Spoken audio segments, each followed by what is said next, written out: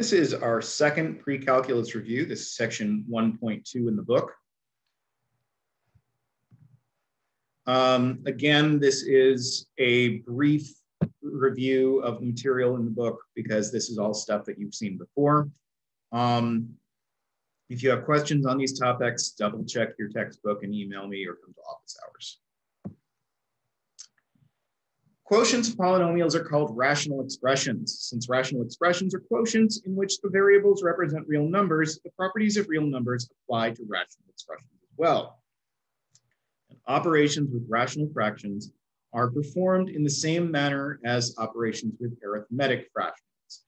For example, x plus 2 times x minus 3 over x minus 2 times x minus 3 is equal to x plus 2 over x minus 2. We've just canceled those x minus 3s, and that's as long as x does not equal 2 or 3, since then we would be dividing by 0.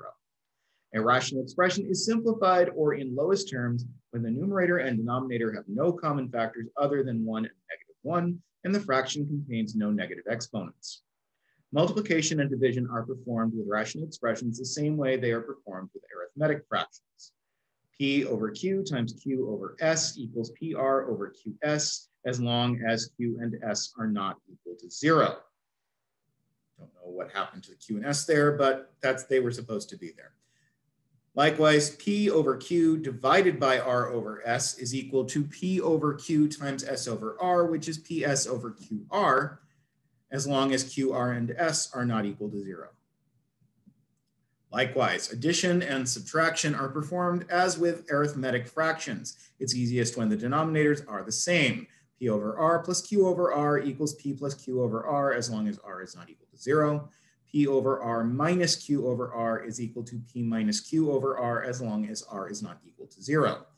But we can work with rational equations with different denominators the same way we would fractions with different denominators. Find the prime factors of each denominator, then form the product of the different prime factors that occur in the denominators.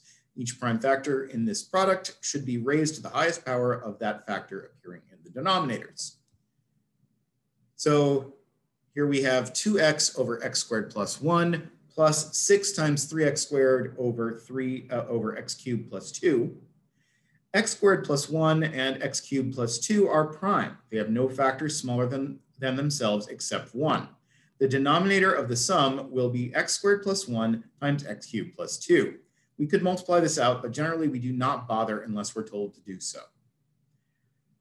So we have 2x over x squared plus 1 plus 6 times 3x squared over x cubed plus 2. That's equal to 2x over x squared plus 1 times x cubed plus 2 over x cubed plus 2, plus 6 times 3x squared over x cubed plus 2 times x squared plus 1 over x squared plus 1, which gives us 2x times x cubed plus 2 plus 6 times 3x squared times x squared plus 1 all over x squared plus 1 times x cubed plus 2, which is 2x to the 4th plus 4x plus 18x to the 4th plus 18x squared over, again, x squared plus 1 times x cubed plus 2.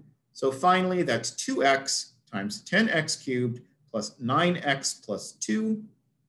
That should be 9x squared. 9x squared plus 2. Yeah. All over x squared plus 1 times x cubed plus 2. Sorry, sometimes I make typos in these things. Hopefully you understand what I'm going for. If you don't, get in touch. The techniques used to simplify rational expressions may also be used to simplify algebraic fractions that are not quotients of polynomials. For example, we can simplify x to the -1 plus y to the -1 over x to the -2 minus y to the -2 by using the fact that x to the -2 minus y to the -2 is a difference of squares. So that's x to the -1 plus y to the -1 over x to the -1 plus y to the -1 times x to the -1 minus y to the -1. So that's 1 over x to the -1 minus y to the -1, which we can rewrite as 1 over x minus 1 over y, which is 1 over y minus x over xy, and then we can just flip that to get xy over y minus x. When the denominator of an algebraic fraction contains sums or differences involving radicals, we may rationalize the denominator. We transform the fraction into an equivalent one that has no radicals in its denominator. When we do so, we use the fact that the square root of a plus the square root of b times the square root of a minus the square root of b equals the square root of a squared minus the square root of b squared, which is equal to a minus b. So if we rationalize the denominator of the expression 1 over 1 plus the square root of x, we multiply the numerator and denominator of the expression by 1 minus the square root of x. That's 1 over 1 plus the square root of x times 1 minus the square root of x over 1 minus the square root of x, which is 1 minus the square root of x over 1 minus the square root of x squared, which gives us 1 minus the square root of x over 1 minus x. We can also rationalize numerators. It's not as common, but we would use the same sort of procedure. Properties of inequalities. If a, b, and c are any real numbers, then the following are true. If a is less than b and b is less than c, then a is less than c.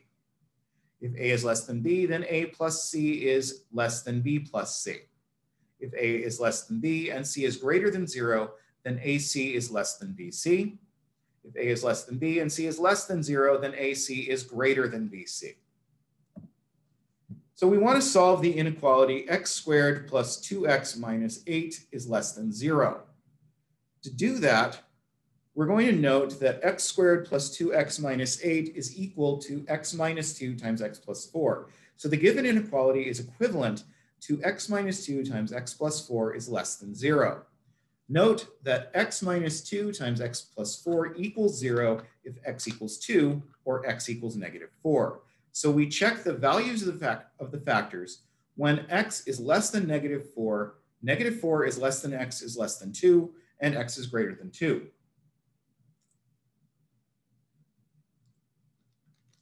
If x equals negative 5, x minus 2 is equal to negative 5 minus 2, which is negative 7, which is less than 0.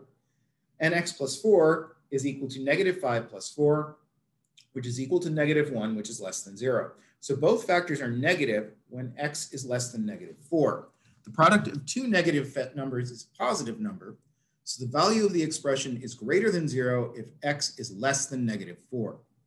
If x equals 0, x minus 2 is 0 minus 2, and negative 2 is less than 0. And x plus 4 equals 0 plus 4, and which is 4, which is greater than 0. One factor is positive and the other is negative when negative 4 is less than x is less than 2. And the product of a positive number and a negative number is negative. So the value of the expression is less than 0 if negative 4 is less than x is less than 2.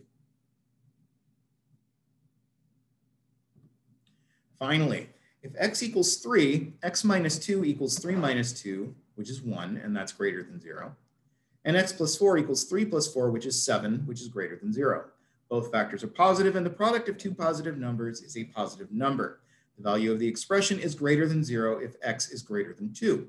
So the only case where the expression is less than 0 is if negative 4 is less than x is less than 2, which is the solution to our inequality. The absolute value of a number a is denoted a in these two bars and defined by the absolute value of a is equal to a if a is greater than or equal to 0, and negative a if a is less than 0. Here are some properties of absolute values.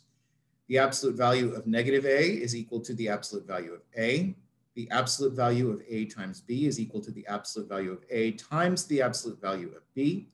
The absolute value of a divided by b is equal to the absolute value of a divided by the absolute value of b, as long as b is not equal to 0. And we've got the triangle inequality, which says that the absolute value of a plus b is less than or equal to the absolute value of a plus the absolute value of b.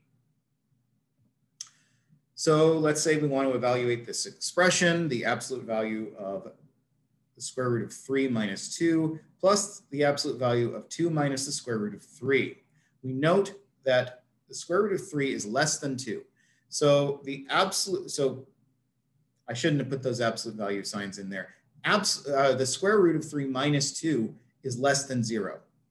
So the absolute value of the square root of 3 minus 2 is negative square root of 3 minus 2, which is the same as 2 minus the square root of 3.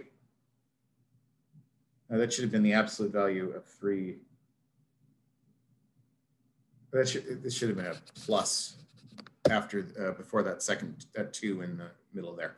So the absolute value of the square root of 3 minus 2 plus 2 minus the square root, absolute value of 2 minus the square root of 3 is 2 minus the square root of 3 plus 2 minus the square root of 3, which is 4 minus 2 times the square root of 3, or 2 times 2 minus the square root of 3.